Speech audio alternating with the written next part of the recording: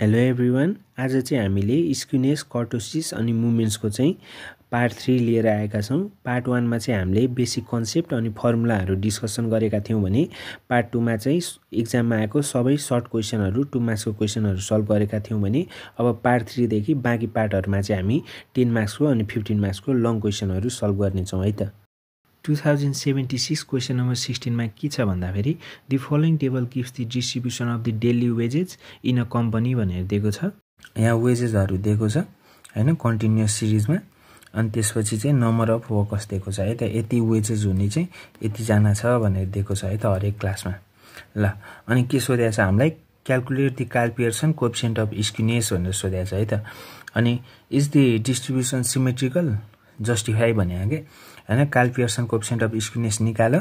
अनि त्यसपछि distribution symmetrical छ कि स्क्युड छ त्यो पनि जस्टिफाई गर, प्रुफ गर भने है त। ल अब हामी सोलुसन गर्छौँ है त। अब यहाँ फर्स्टमा हियर लेख्ने, त्यसपछि Karl Pearson coefficient of skewness सोधेको, त्यही भएर Karl Pearson coefficient of skewness will be भन्ने। त्यसपछि Karl Pearson coefficient of स्क्युनेसको formula भनेको एसके भनेको स्क्युनेस, एसके केपी भनेको कार्ल पियर्सन भन्न खोजेको हैन। अनि यसको फर्मुला भनेको x square minus mood divide by standard deviation हुन्छ हैन। भन्नुको अर्थ चाहिँ हामीलाई मिन निकाल्छ, मुड निकाल्छ अनि स्ट्यान्डर्ड डेभिएसन निकाल्छ है त। भनेपछि अब हामीलाई डाटा के दिएको छ भन्दाखेरि एक्स दिएको छ, यो कन्टिन्युअस सिरिजमा दिएको छ डाटा। अनि त्यसपछि फ्रिक्वेन्सी दिएको छ त्यसको हैन, नम्बर अफ वर्कर्स दिएको छ हैन। अनि त्यसपछि चाहिँ अब यो कन्टिन्युअस सिरिज हो भनेपछि अब हामीले मिड भ्यालु निकाल्नुपर्छ हैन। त्यही भएर मिड भ्यालु निकाल्छौँ, मिड भ्यालुलाई एमले डिनोट गर्छौँ हैन। 40 र 50 को मिड भ्यालु भनेको 45 हो हैन। यसै गरी हामीले दुईटा जोडेर डिभाइड बाई 2 गरेर हरेकको मिड भ्यालु निकाल्छौँ है। अनि त्यसपछि हाम्रो एफएम आउँछ, एफएम भनेको चाहिँ एफ र एमलाई इन्टु गरेर एफएम आउँछ है। अनि त्यसपछि हामीले फेरि एफएम स्क्वायर निकाल्छौँ कि हैन। एफएम स्क्वायर भनेको चाहिँ एफएममा फेरि एकताली एमले इन्टु गरेपछि एफएम स्क्वायर आउँछ हैन। हामीले यो एफएम इन्टु गरेर एफएम आउँछ, एफएममा फेरि एकताली एमले यसले इन्टु गर्छु, यसलाई फेरि एकताली यसले इन्टु गरेपछि हैन यो आउँछ हैन। त्यसै गरी हामीले निकाल्छौँ हैन। पहिले एफएम इन्टु गरेर यो निकाल्छौँ, यसलाई फेरि एकताली एमले इन्टु गरेर यो निकाल्छौँ हैन।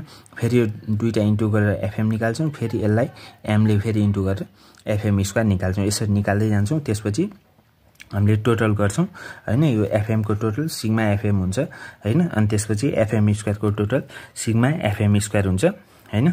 अनि यसरी टोटल गरेपछि हामीले के गर्छौँ भन्दाखेरि अब हामीले के निकाल्छौँ भन्दाखेरि फर्स्टमा मिन निकाल्छौँ है त। भनेपछि मिनको फर्मुला के हो भन्दाखेरि mean x square equal to sigma FM divide by an हुन्छ हैन। सिग्मा एफएम भनेको हाम्रो कति आछ, सिग्मा एफएम 14,065 आछ भने एन हाम्रो 169 छ। भनेपछि 14,065 डिभाइड बाई 169 गर्ने। त्यसपछि यो सल्भ गर्दाखेरि 83.22 आउँछ मिन हैन। त्यसपछि स्ट्यान्डर्ड डेभिएसन निकाल्ने, स्ट्यान्डर्ड डेभिएसनको फर्मुला भनेको root under sigma FM square divide by an minus sigma FM by an को होल स्क्वायर हो कन्टिन्युअस सिरिजमा हैन। भनेपछि अब यो फर्मुलामा हामीले भ्यालु पुट गर्ने सिग्मा एफएम स्क्वायर हैन। हामीले यहाँ निकालेकै छौँ, सिग्मा एफएम स्क्वायर निकाल्छौँ 12,41,825 एन 165 छ। भनेपछि 12,41,825 divide by an 169 minus sigma FF by an भनेको हामीले अलरेडी निकालेका हौँ, त्यही भएर 83.22 हैन अलरेडी यहाँ दिएर हामीले त्यसको स्क्वायर गर्दै हौँ, फर्मुलाको स्क्वायर है। अनि त्यसपछि यसलाई सल्भ गर्दा चाहिँ हाम्रो कति आउँछ भन्दाखेरि 22.55 आउँछ हैन। भनेपछि अब हामीले यो मिन पनि निकाल्यौँ, स्ट्यान्डर्ड डेभिएसन पनि निकाल्यौँ हैन। अब हामीले के निकाल्नुपर्छ, मुड बाँकी छ हैन। भनेपछि मुडको लागि के गर्नुपर्छ, मुड भनेको के हो त भन्दाखेरि मोस्ट रिपिटेड भ्यालु हो नि त हैन। अब यो इन्डिभिजुअल सिरिजमा भए भए त मोस्ट रिपिटेड जुन छ, इन्डिभिजुअल सिरिजमा भए भए मोस्ट रिपिटेड जुन छ त्यही नै मुड हुन्थ्यो हैन। अब यो मोस्ट रिपिटेड कुन छ त यसमा भन्दाखेरि 35, यसको फ्रिक्वेन्सी 35 छ। भनेपछि अब यहाँ इन्डिभिजुअल अथवा डिस्क्रिट सिरिज भए भए त हैन हामीले यो नै मुड हो भनेर सोच्थ्यौँ हैन। तर अब यहाँ त क्लास दिएको छ भनेपछि यो 80 देखि 90 भित्र मुड पर्छ हैन। यहाँ त क्लास एउटा फिक्स अब्जर्भेसन दिएको छैन, क्लासमा दिएको छ भनेपछि अब 80 देखि 90 भित्र पर्ने हाम्रो के आउँछ, मुड आउँछ। यसको लागि हामीले के गर्नुपर्छ भन्दाखेरि मुडको क्लास निकाल्नुपर्छ। मुडको क्लास भनेको 80 to 90 हो। अब यहाँ हामीले निकाल्छौँ है त। कसरी निकाल्ने भन्दाखेरि mood class equal to class having maximum frequency अथवा मोस्ट रिपिटेड क्लास भन्ने पनि भयो हैन। एकदम धेरै ताली रिपिट भएको क्लास जुन हो त्यही नै मुड हो हैन। वास्तवमा मुड भनेको मोस्ट रिपिटेड भ्यालु हो हैन, मोस्ट रिपिटेड अब्जर्भेसन हो हैन। तर यहाँ क्लासमा दिएको छ, कन्टिन्युअस चीजमा देखा भनेपछि पहिले हामीले क्लास पत्ता लगाउनु पर्यो, क्लासबाट अनि मुड पत्ता लगाउने हो भनेपछि क्लास ह्याभिङ म्याक्सिमम फ्रिक्वेन्सी भनेको हैन मुडको क्लास हो भनेपछि के हो त्यो भने 80 to 90 हो।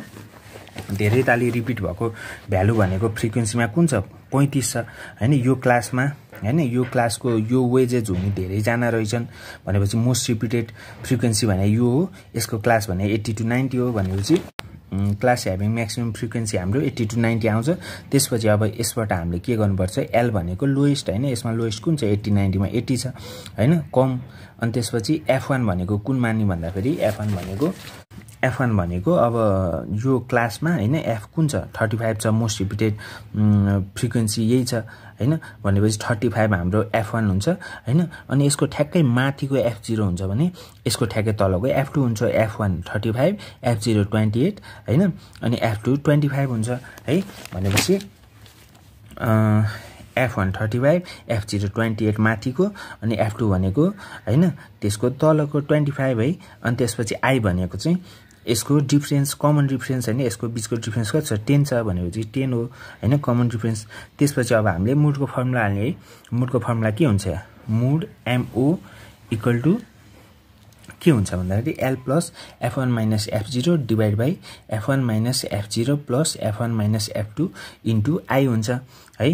त्यसपछि अब यसको भ्यालु पुट गर्ने हैन, सबैमा L को F1 F0 हैन, यसमा F1 F0 F2 सबैको भ्यालु पुट गरेपछि अनि इन्टु 10 हैन I गरेपछि हाम्रो कति आउँछ भन्दाखेरि मुड 84.12 आउँछ हैन। भनेपछि यही 80 to 90 भित्र मुड पर्थ्यो, हाम्रो 84 आयो। 84 भनेको 80 to 90 भित्रै पर्छ है। त्यसपछि अब के गर्ने भन्दाखेरि अब हामीले यहाँनिर मिन पनि निकाल्यौं, स्ट्यान्डर्ड डेभिएसन पनि निकाल्यौं हैन। अनि त्यसपछि मुड पनि निकाल्यौं नि त।